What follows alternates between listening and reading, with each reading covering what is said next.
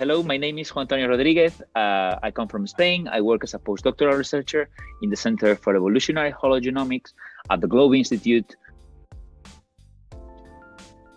Hologenomics to me is trying to have a more integrative perspective of what we are and who we are, and actually how did we get here. So I find it very exciting to know and to realize that we have whole communities of microorganisms that interact with us, that and that we need each other to live. So yeah, I'm really happy now to have the chance of working with this kind of approaches to solve a lot of ecological problems and human problems, if possible. So my background is not actually into hologenomics, but I come more from the field of populational genomics and and disease genomics, if we can say that. I started in the field because I wanted to have just what I said, a more broad perspective about, for example, how do we get diseases and which is the main role of the microorganisms in the diseases, or even if you want to put it that way, in any phenotype, or which is the role. So I think that microbes and their relationship with us play a big part in this picture. So my main project is within the framework of a big European project. It's called HoloFood, in where they are trying to look at developing sustainable alternatives for food production, particularly for chicken and for salmon.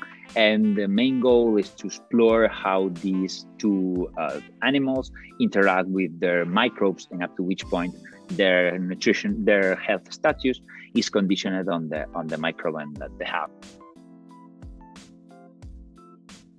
I think I am a person who really likes challenges and enjoys solving difficult things. I get really stimulated by that.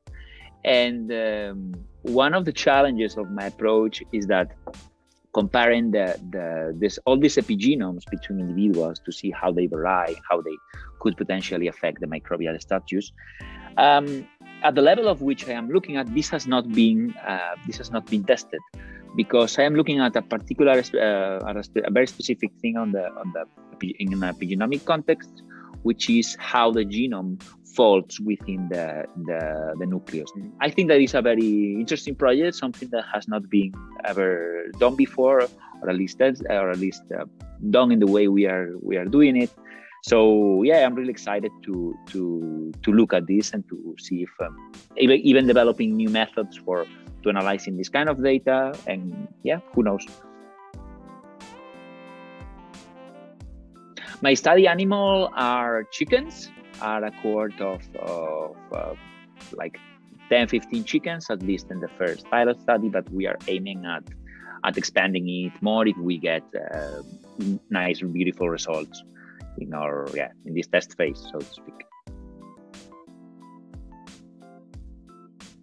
A fun fact about me, it's particularly how to say it, like if it was my fate, but my friends know that I love costumes. I love dressing as funny in funny disguises at mostly any occasion. So for my PhD defense, for the party that was after PhD defense, they brought the costume to me, and no wonder this costume was a chicken costume. So I dressed as a chicken during my PhD defense.